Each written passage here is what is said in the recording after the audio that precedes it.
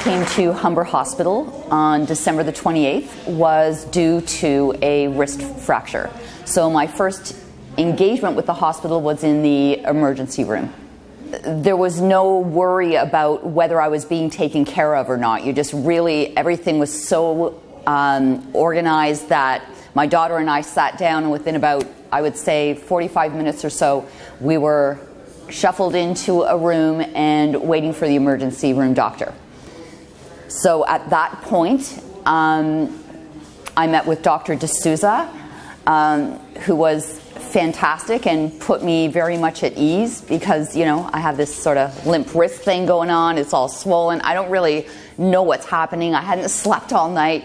And, you know, I certainly was not, you know, at my best. And from there, after about 20 minutes or so, it seemed really quick. We were taken into another room, and that's where I met the wonderful Samuel. And you know, not only does he show so much professionalism and efficiency, but I remember I was, you know, not thinking clearly, and I was asking him a lot of questions, and I'll never forget that he said to me, you know what, your job is to just lie back and relax, and I'm going to take care of everything else. And that is exactly what he did, and that did work. And I ended up, yeah, being really relaxed and being really well taken care of by a fantastic nurse. I was supposed to come back after a week. I was casted then in that lovely big thick plaster cast.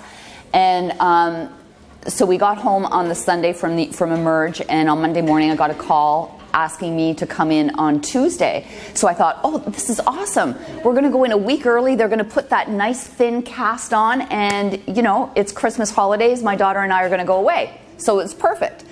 And so, you know, in we go to the fracture clinic, and we are met by Dr. Townley. And I am 110% positive he is going to remember me.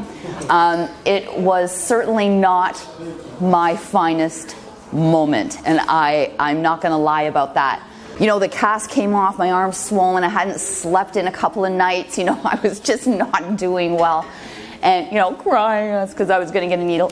And anyway, I think what I'd have to say is, you know, Dr. Townley, thank you so much.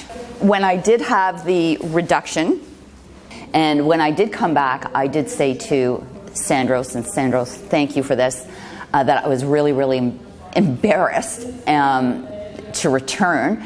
And I was really hoping none of them would actually be there that day, but of course they were.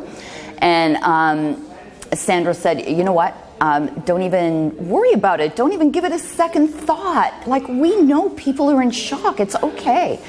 And I'm not sure if he realized how much that did for me, because just kind of having my dignity around that, and even, you know, Carol, Mary, Joanne, you were all there with the stuff going on. So all of you were incredibly supportive. And when I came back, I really didn't feel judged, right? I was doing that enough on my own, quite frankly. The one thing that I have to say that I really, really notice at the hospital is the camaraderie between staff. And somehow, I don't know, it's kind of comforting. And also the fact that you care. I mean, it really comes across. You can really, really feel it. So all my new friends in the fracture clinic, thank you so very much for doing the job that you do. It cannot be easy. Andy as well, I want to give a shout out to you too. And I am so thrilled to be here today to thank you all personally from the bottom of my heart for taking such good care of me and doing the incredible work that you do each and every day with a smile on your face and a lot of kindness and generosity. I think you're all absolutely amazing.